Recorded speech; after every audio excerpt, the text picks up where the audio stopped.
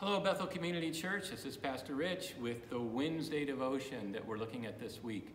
And this devotion is really geared to people who felt maybe that they're not really forgiven by God, or they've had a hard time understanding how God could forgive them for everything that they have done. And people have sometimes even asked me, Pastor, can I be forgiven? You don't know what I have done. Have I gone too far? Could God truly, really forgive me?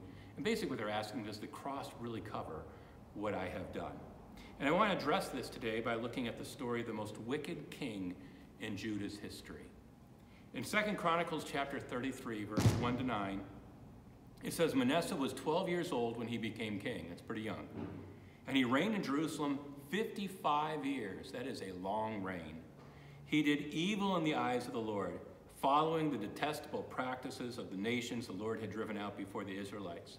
He rebuilt the high places his father Hezekiah, who was a great king, had demolished.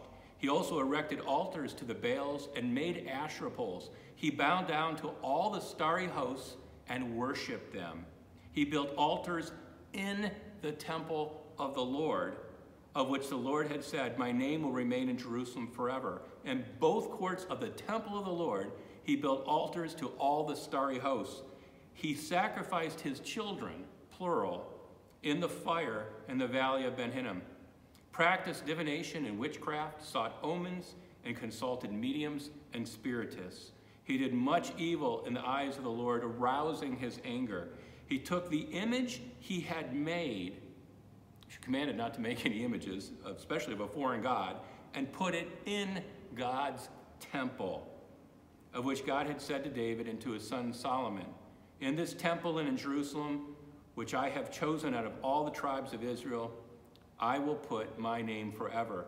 I will not again make the feet of the Israelites leave the land I assigned to your ancestors, if only they would be careful to do everything I have commanded them concerning all the laws, decrees, and regulations given through Moses.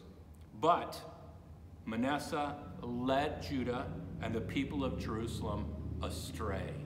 So he has that on his record too. It's not just that he did this, he led people into error, so that they did more evil than the nations the Lord had destroyed before the Israelites.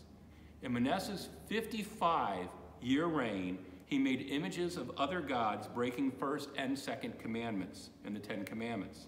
He put altars to foreign gods in the temple of the Lord. It's like he removed the Lord and put in false gods in place where the Lord was to be worshipped. He practiced every form of idolatry imaginable, and it appears the only God he would not worship was Yahweh. He sacrificed his children, plural, in the fire, and Baal worship. Now the altar of Baal was in the image of a bull with the head and shoulders of a man, and its arms extended outward.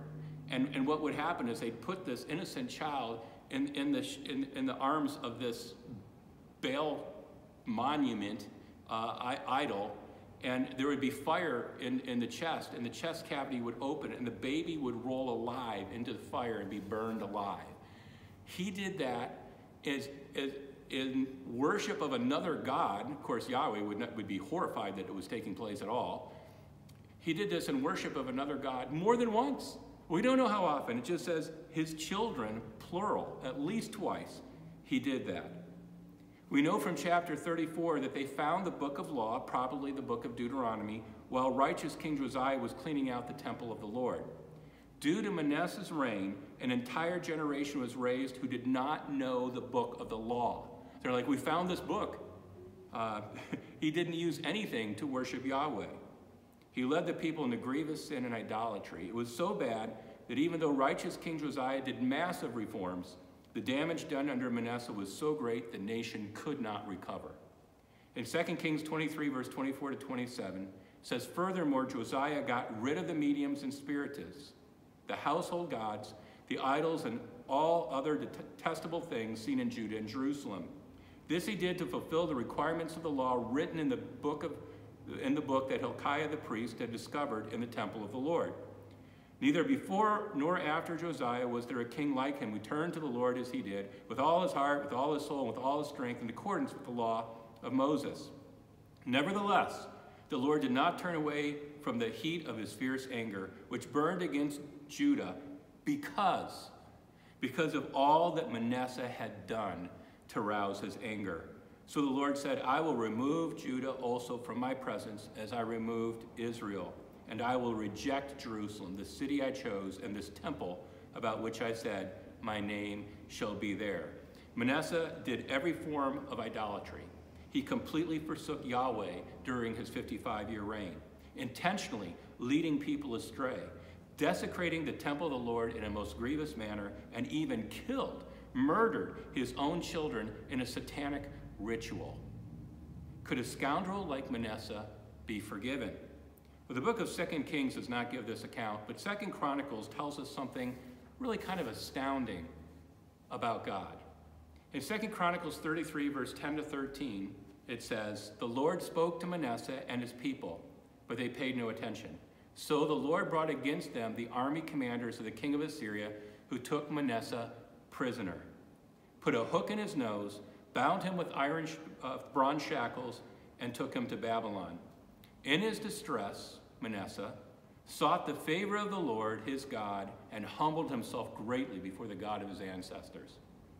And when he prayed to him, the Lord was moved by his entreaty and listened to his plea. So he brought him back to Jerusalem and to his kingdom. Then Manasseh knew the Lord is God.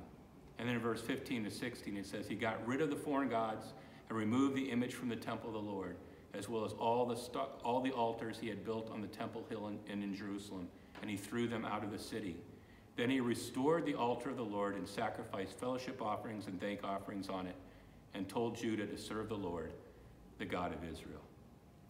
Did Manasseh go too far to be forgiven? No. Now understand, he was guilty of leading people astray. He was guilty of idolatry in the most extreme forms. He was guilty of extreme brutality, sacrificing children in a satanic ritual. I'm not sure you can go more evil than that. It would be hard to do. Yet I would not be surprised to see him in heaven. I expect to. Now notice there were still consequences. He killed his children. He has to live with that. He hurt many people. He left a terrible legacy, and he is the final straw in Judah so that they're going to be taken into captivity.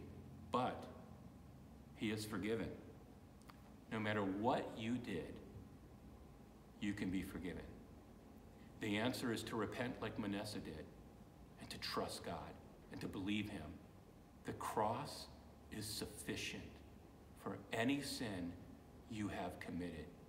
It is the perfect, complete, final sacrifice of a God who loves you. So if there's that thing, and we all have it, I've been a pastor for many years, I have this. Everyone I know that has been honest with me, I've come across, has that thing at 1, 2, 3 in the morning, they wake up and they remember, and they have a hard time going back to sleep. It's something they did, it's something they said. Maybe it was something that was done to them, and they own that, and they think, can God really forgive me? Look at the depths of my sin. The cross says yes. The cross says absolutely. Keep that in mind and realize that the cross is for you. Your sin is forgiven. And let it be impetus to live a holy life for him, to live for him and to proclaim him and to love him and to worship him, because you are forgiven. Father, I do pray that just in some way this is an encouragement to someone out there, maybe who's struggling with this, who does wake up at 1 or 2 in the morning, and the enemy continues to bring that thing to them, that thing that he wants to accuse them of. We know from Revelation 12, the enemy accuses brothers and sisters before you day and night. But as we hear him pronouncing guilt, I pray for my brothers and sisters, they'd hear the cross screaming, innocent, paid in full, forgiven. And that they would accept this, they'd receive it, apply it to their heart and mind, and live accordingly, and live in freedom. And this we pray in Jesus' name. Amen. Thank you for joining the devotion today. God bless.